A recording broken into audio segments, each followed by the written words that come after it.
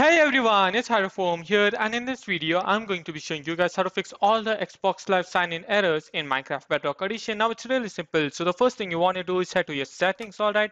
Just go ahead and head to your settings, then head to your profile, and then over here what you need to do is go ahead and click on clear account sign-in data. You're going to see this massive button.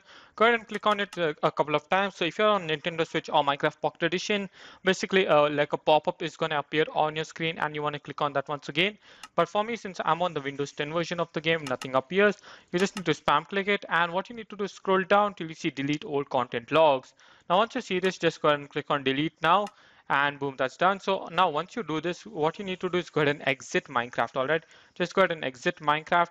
And now once you exit Minecraft, what you want to do is relaunch the game. So yeah, just go ahead and relaunch Minecraft, and it should take like a couple of seconds. It should take a lot longer than usual actually, since you just deleted all of your data and whatnot, and Minecraft has to like process all of that once again. So yeah, as you can see, so it should be done like in a couple of seconds itself.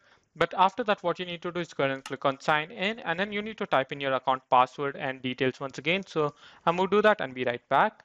Alright guys, so I just entered my password and email once again. So remember, you'll have to enter it once again. It's just going to ask you to enter it because you just deleted all of your sign-in data. And once you go ahead and sign in, so basically as you can see, so yeah, we are basically able to sign into your Microsoft account without any error whatsoever.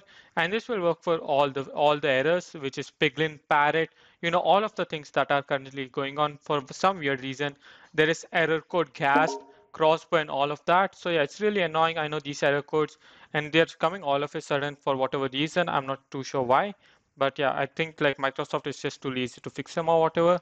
But in case this video did work for you, then make sure to smash the like button, subscribe if you haven't already, and if you have any other fix that you would like to comment, then make sure to let me know in the comment section, and that would be greatly appreciated. Now goodbye.